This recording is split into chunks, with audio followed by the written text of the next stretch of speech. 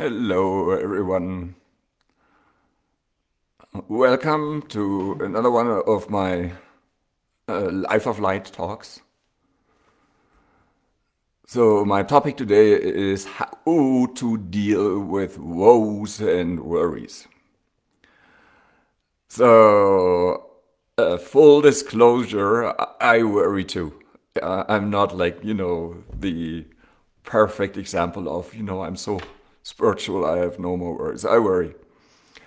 I think all humans worry. So that's number one thing. It's not wrong to worry. It's just frustrating. So at the same time, also woes. When you're sad, that's also human, and that's a good thing. Sadness is part of your human experience. So do not judge your sadness. The question only is when it lasts too long, how do you get out of it? So that's a valid question. But being sad, I think, is also very healthy. It's a healthy feeling. Sometimes we need to be sad. We need to have melancholy to be complete. So we have to embrace our feelings. But as usual, my talks are really about, what do you do when you are stuck, when you can't get any further. And as always, I have listened.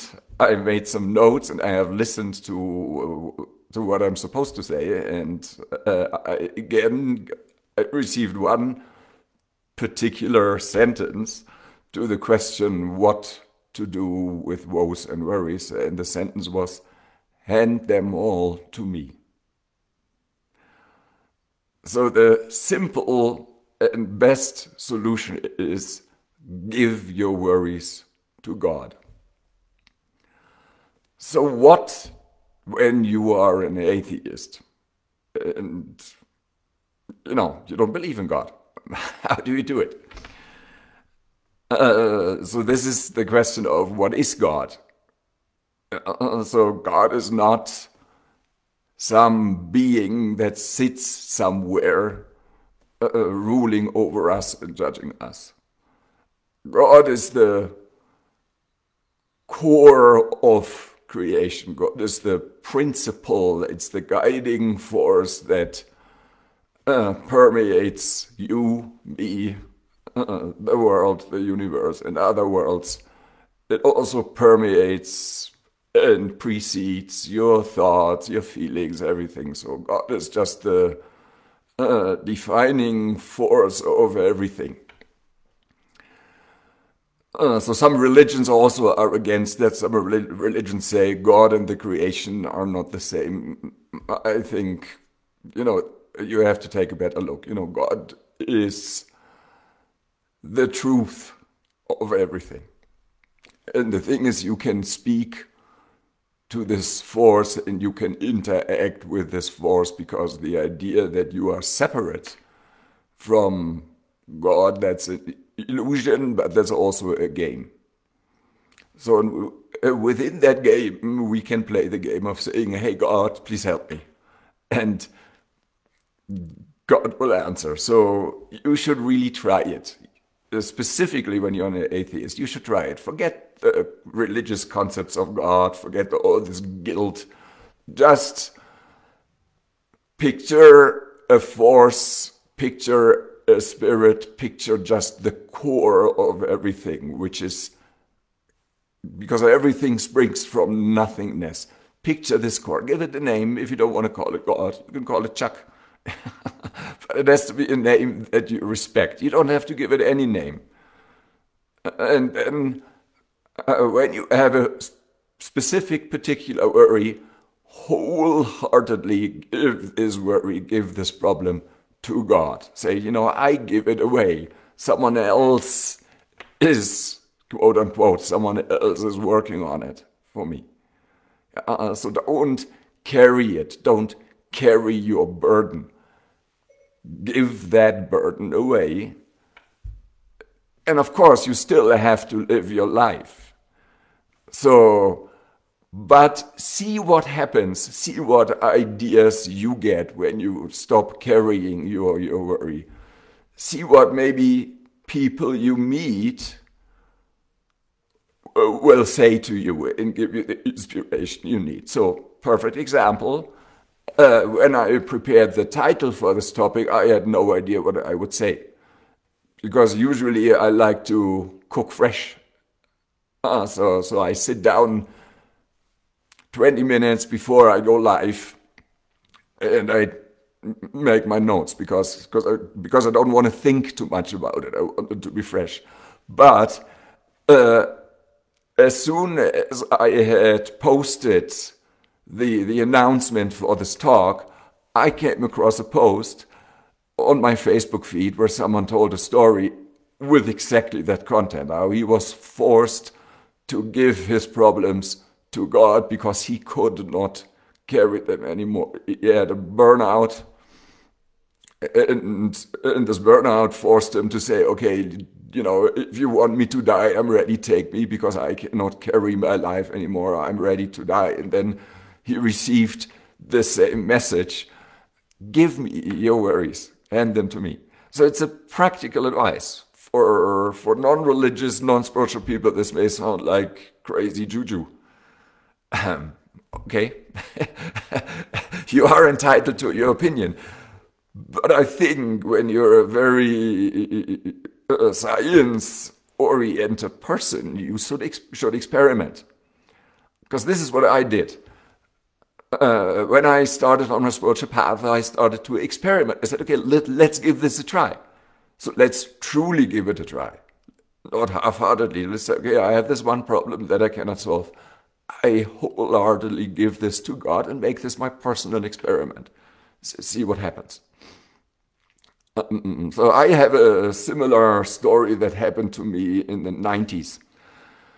So in the 90s, in the early mid-90s, I had a girlfriend. Oh, she was a great person, but at the same time, our relationship was difficult.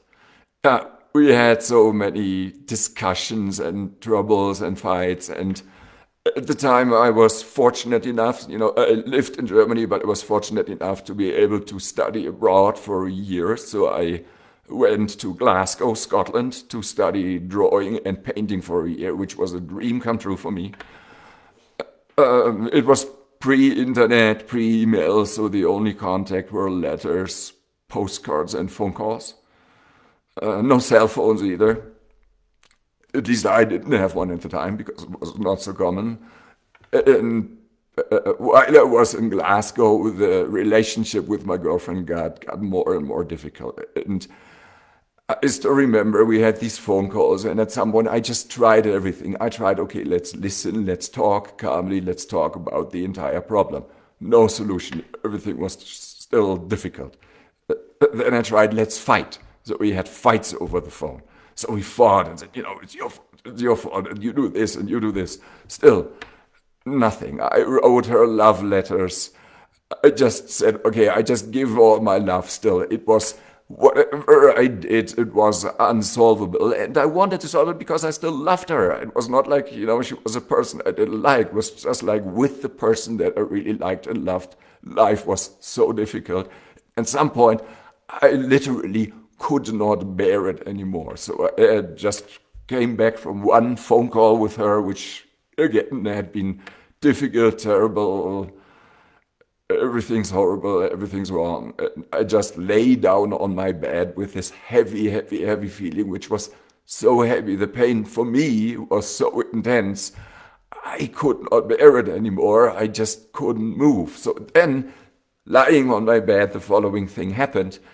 I realized, okay, I have tried everything that I can think of. And I want this relationship to work. But still, whatever I do, there is no understanding. So at some point, suddenly all this heaviness went away. And I said, you know, in that case, I can just as well go get up and live my life here in Glasgow and be happy. This does not mean I say our relationship is finished. It just meant I stopped worrying about it. Because my worries got me nowhere. My efforts got me nowhere, so I just So this was pre-spiritual, me not thinking of God as a valid concept. It was the same way, like many people still are. I thought that's not a valid concept, God. That's just for gullible people who are not really looking at the world the way it is. So I have changed. I look at the world the way it is, and I realize there is a guiding force. So, but at the time I did not. So this problem, I just lifted off my chest, and I was fine. The problem had not gone away. Just me, I was fine. So okay, I tried what I could. I had a good time. I went back to college, did my painting, met my friends, had a great time. So there were still more fights in the future, and at some point we separated, which probably was good for both of us. But this is an example how you do not have to carry your problems. So I have some more bullet points that I would like to go through that I have received. So number one, fear, because a lot of worries are related to fear. So my worry with my girlfriend was related to the fear of us breaking up, because I didn't want to. Maybe also the fear of being alone. So I was afraid our relationship might come to an end. I was a young man, and it really worried me. So fear is related to worries, and the bullet point I received, fear is a lack of recognition of God. Fear is a lack of recognition of God. When we fear something, we feel that we are threatened by that something. This means we do not realize everything, literally everything is God. So everything is one. Your human experience may lead to pain, may lead to death. But on the other side of pain and death is still God. It's still essentially you. So you have, your soul, the core of you has no limits, has no boundaries, is limitless, is everything, is one with God, is actually God. The soul and the creator God, that's where it all comes together, where unity happens. So when we fear something, we do not recognize that it's still God looking at us. The person who's trying to beat me up is God. My impending financial ruin is God. And on the other side of that story, I'm still there. I cannot stop existing. God cannot stop existing. So my fears are always related to something temporary, because I have not developed the faith to trust that my path will continue no matter what happens to me. Even when I have very difficult things happening in my life, my path goes on. So fear is a lack of recognition of God. So that's okay. Again, we're human. I'm afraid sometimes too. Same thing. Despite my spiritual talks here about unity, it happens. But the solution is the same. I have to give that to God. I have to give myself to God to find a way to move on, to find a good way to move on, to travel lightly. So, moving on, traveling lightly to bullet point number two. Bullet point number two is a light heart is a strong heart. So when you have a heavy heart, you are carrying something that you should not carry. So again, let me differentiate. For example, when you've lost a loved one and you grieve, yes, your heart will be heavy. And I'm not saying that that's wrong. That is natural. You have to go through your grief, and this will mean your heart will be heavy, and it will come in waves. It will be heavy again and again and again. But for example, if you allow your feelings of grief to flow, if you allow them to be there, if you do not judge them, if you say, this is me, I am terribly sad again for the 100th time now because I've lost this loved one who was really close to me. So acknowledge that grief and allow that grief to be there.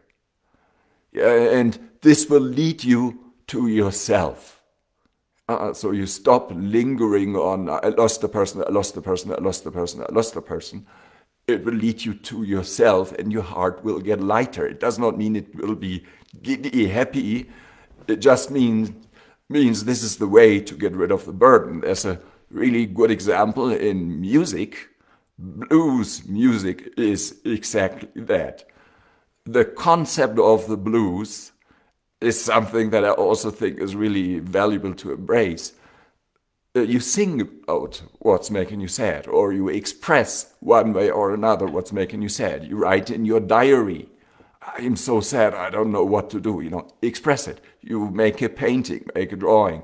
Maybe you're a dancer. You express your sadness in a way, you give it a voice, and guess what? Healing happens. So John Lee Hooker, in a song, The Healer song, sang about that. Blues is the healer, and that's a concept. That's a really healthy concept. Express your gratitude, express your happy feelings, but also express your sad feelings. Talk to a friend. Tell them how you feel. Say, can you listen to me? Can you give me your ear? I want to just talk about it. I don't need your solution. I just need you to be here to listen to me, voice how I feel. And this brings you back to yourself, and you stop carrying that problem. You express it. And by expressing it, you permeate it with your love, with your light. And this will lighten your heart. So sing the blues. Don't have a heavy heart. Sing the blues one way or another. That's a very, very practical way to deal with grief and with worry and with sadness. So dive into it. Go into the deepest point of your sadness. And at the deepest point of your sadness, at the deepest point of your depression, there is light. Usually the heaviness comes from us not going deep enough. This is, for example, also a martial art principle in Aikido, the Japanese martial art of Aikido. So it plays with the idea of a conflict. Two forces going against each other, and the idea of Aikido is you go inside the conflict, and this way you change what's happening. Of course, it's difficult in real life, when someone really wants to beat you up. But that's why you practice it. You practice it to stop going against something, and you don't want to just blend with it. You want to go into the core of that other force and create unity. And you can do exactly the same with sadness, with worries, with depression. You have to find a way to go deep into it. And like I said, expressing it is, for example, one way. You give it a voice. Give it a voice in your diary. Give it a voice through song. So that's a healer. A light heart is a strong heart. The way to get there is to go deep into what's really troubling you. And this leads to bullet point number 3. That's the last bullet point I have. This is freedom is homemade. It's another human feeling that woes and worries and also other things in our life, hinder us from being free. I totally understand that, and I respect that feeling. I can only be free if this or this happens, is the usual feeling. If my job only were better, I'd be free. If I wouldn't need money to live, I'd be free. If I just were a little more healthy, I'd be free. So it's an understandable feeling. At the same time, I think it's not true. I think freedom really is the power to be who you are and to make your choices within your story. Because you cannot and should not escape your story. So when you're handicapped, that is your story. When you're sad, when you're grieving, that is your story. Also, on the other side of the spectrum, when you're incredibly rich and at the same time incredibly happy, that is your story. Yeah. So embracing your story and making your choices as you within that story, that is freedom. You choose who you want to be, but you also acknowledge who you already are. And then you realize, so what do you want to do within that framework? So again, sing the blues. So when you have a problem, leverage that problem by expressing it, by moving through it, not against it. So this is how you deal with woes and worries. And of course, these very fundamental concepts are often difficult to apply.